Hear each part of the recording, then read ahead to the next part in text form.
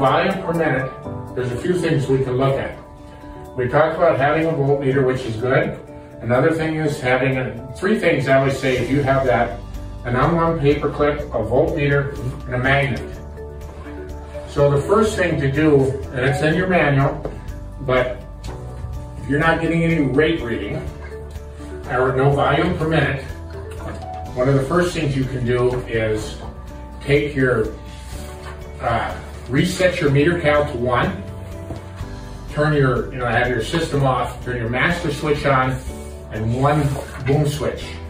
And then take this sensor out, just take it, loosen the jam nut, take this sensor out, and turn it out, and then while it's still connected to the cable, take a magnet, because it's remember I said it's reading the magnets in the turbine, go back and forth, North Pole, South Pole, and look at your total volume, and numbers should start counting up on there. We put it to meter cal 1 because we can't do the electronic pulses as fast as the turbine spinning. That's why we put it back to 1. So if that, as we fly it back and forth, and if it counts up, then we know we got something internal in the flow meter. Something's jamming it in or something. Now we know if it's a mechanical thing. If you have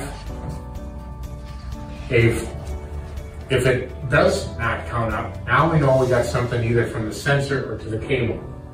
So the next thing we could do, let's take the see if it's the sensor. So we take the sensor, disconnect from the cable, and now we take an unwound paper clip, and we'll go between the ground and the signal.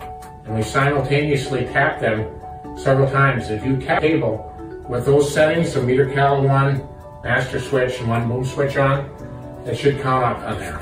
So if it counts up, then we know cable is good, sensor's not. And I'll tell you one thing about the sensor. There is no gray area in these sensors. Either they work or they don't. They don't work a little bit and then go off, work a little bit. When a sensor goes bad, it just goes bad. That's just the way it is. So that's how you know a sensor is changed. And if it's not, then you can check voltages back to the cable. What I'm trying to tell you is, don't throw a no flow meter in if it's something with either a sensor or a cable. It's probably not going to make a difference. You don't have to go all the hassle of taking the old flow meter out. Alright? By the way, I don't know if you did, but you shake, there's a rattle in here. We do that on purpose. We want to make enough play for the turbine to go back and forth. I had a dealer from Canada call me and say, oh, I want to tell you a defect in your manufacturing. I heard rattles in there, so I took it upon myself to tighten the jam nut on there so they don't rattle anymore. So now the turbine won't spin freely. I told them, guess what you gotta do? You gotta go back and redo that, and if you sent any of them out, you have to go readjust them. So if you get one that doesn't rattle, that's bad. That's right. There's something jammed in there. But you get where I'm going with these components, checking these things before you throw a whole new flow meter in. You probably don't have to. Make sure that these other things are there. If you got the right tools, it takes you maybe 5 minutes to check this out before putting a $700 plus new component in.